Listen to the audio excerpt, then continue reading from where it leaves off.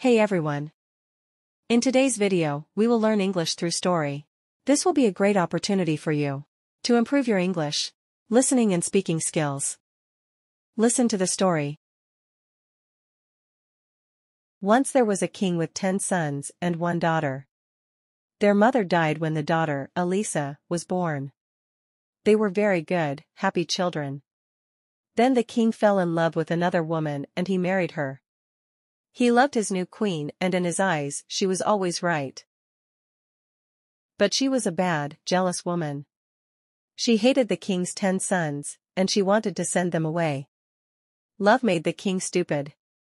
It can make everybody stupid. The poor old king sadly said goodbye to his sons. Then the queen took them outside the city walls. She said some magic words and changed the 10 boys into 10 white birds. Fly away to another country, she said. Make your homes in treetops. Find your food on the ground.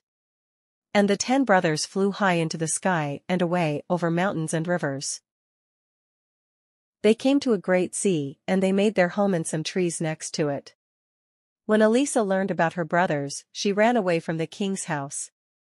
She cried for hours. She walked for days. She did not use her eyes, she followed her love for her brothers. One day I will find them, she thought, and her love took her near their home by the great sea. Night came and Elisa fell asleep under a tree. All night the fairies watched her and no dangerous animal came near her. The next morning, she walked again. She met an old woman. "What are you doing here? Can't a brother or friend help you?" asked the old woman. She gave Elisa some good food. Elisa told her the story of her brothers. "I am looking for 10 fine princes on 10 white horses," she said. "Do you know of them?" "10 princes," said the woman. "No, but I saw 10 white birds this morning. They had gold feet and jewels for eyes. Perhaps they were princes. They were by the river." She took Elisa to the river. Elisa followed the river to the great sea. She saw 10 fine white birds. Their gold feet and jewel eyes shone in the sun. All round her Elisa saw pretty flowers and beautiful trees. Elisa built a small house from sticks. She found flowers and put them round the walls. When she came back, she found bread, eggs, and fish near the door. That night her brothers came to her. She cried. "Don't be sad," they said. "We'll tell you some stories." Their stories were funny and after a time she smiled. Then she laughed. When it was late, the brothers flew up into a tree. "Sleep well, Elisa," they said. "We are watching you." In her sleep, Elisa saw the old woman again. Now she was a beautiful fairy. "Do you want to help your brothers?" she asked. "Yes," cried Elisa. "Of course." "Are you strong?" "Yes. I am strong." "Then listen to my words and follow them. There are gold flowers near your little house. Take some home and put them in water from the river. Wash them many times and then make them into coats. 10 coats of gold flowers, 1 for each brother. But remember these things: first, only you can make the coats. Second, you can only speak after you finish them.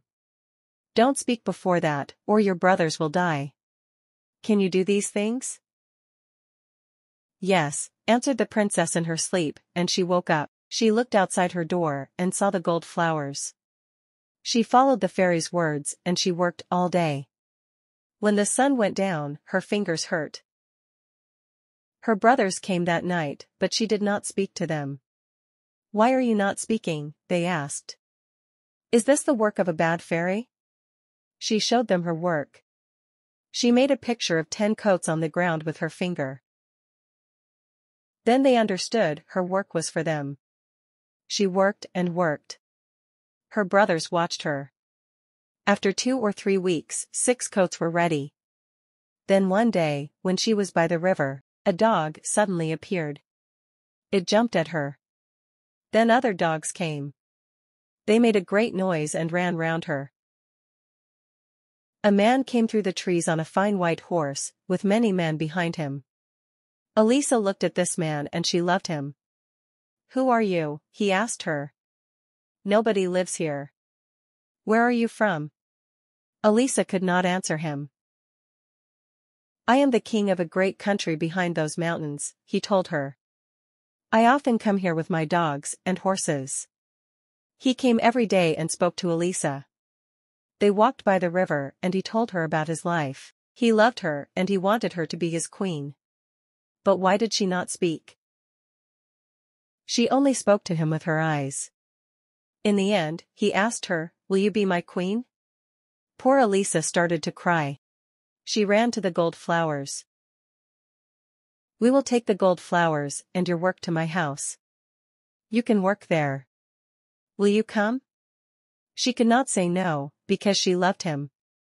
So Elisa and the king took the flowers and the coats, there were 8 now, to his country. Her brothers were sad, but each day they flew high above the king's house. The king had a jealous younger brother. He wanted to be king and he wanted his brother to die. When the king married, he was angry. "Now the king will have a son," he thought, "and I will never be king." The king could not see inside his jealous brother's head. Because he was good and kind, everybody was good and kind. One day the king had to leave the city for many days. He had to visit an important king in another country. The queen stayed at home and worked on her coats. Now she had 9. But she had no more flowers. She looked everywhere for the gold flowers. Then she found some flowers in a bad place. The people of the city threw their dead animals there. "I cannot go there in daylight," thought the queen. "People will see me, they will not understand and I cannot tell them." So she waited for night. Then she went out and got some flowers. The king's younger brother saw the queen that night.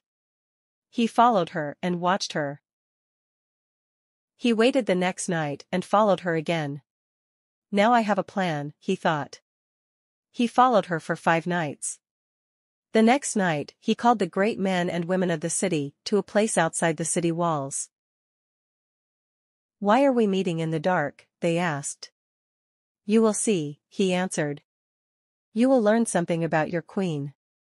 Now, everybody, be quiet, wait here with me and watch. What does our lovely queen do every night when the king is away? What do you think?" A little time later, the queen appeared and got the flowers. She started to walk home, but the king's brother ran after her. He caught her arm. "See," he cried to the people. "She is a bad woman. Only a bad woman looks for flowers in this place at night. She uses them for bad magic. She plans to kill our dear king, my brother. Why do you think she never speaks? Because she can only say magic words." People shouted, "Kill her, put her on a fire." And the king's brother said, "Let's kill her before the king comes back. Or she will kill him." He took the queen back to her room. "Tomorrow," he said to her before he closed the door, "you will die." The king and his servants were 1 day's journey away from the city. They found a place for the night and got off their horses. The king looked up and saw a white bird in the sky. The bird flew down to the king and the king's horse was afraid. The king shouted at the bird, but it did not go away. Then he looked again and saw its gold feet and jewel eyes. "It is one of the fairy birds," he thought. "One of the queen's birds. She can understand their cries, but I cannot. I think it wants me to go back quickly to the city." The king called his men. "We are not staying here tonight," he told them. "We are going to the city now. We have to go back to the queen. Get ready quickly. I am leaving now. Follow me." The king and his men followed the white bird all night. The bird called to them, "Quickly. Quickly." In the city, Elisa worked all night with her gold flowers. The next morning, the people of the city met in the big square in front of the king's house. They looked up at the sky. "What are those white birds up there?" Why are they making this noise? Men brought sticks and built a large fire. The birds flew down and round the men's heads. They took some sticks and flew away, but they could not take every stick. The king's brother went to the queen's room. He brought her outside and into the square. She carried the gold coats in her arms, and the birds flew with her. At the same time, the king arrived at the opposite end of the square. His white bird flew over the people's heads. "It is the queen," cried the king. He fought his way through the people to the middle of the square. "A fire?" cried the king. "Why are you building a fire?"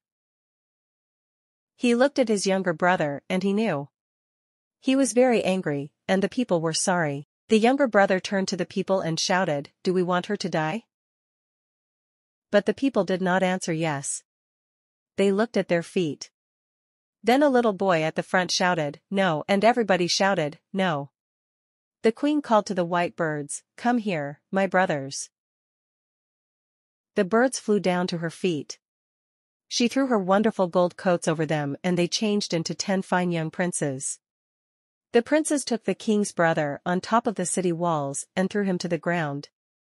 Boys ran after them and threw stones at him. Nobody saw him again. The king put his arms round his queen. "Speak to me now, my beautiful wife. When you see white birds above you, listen. You will hear them cry, 'Quickly! Quickly!' Now you understand."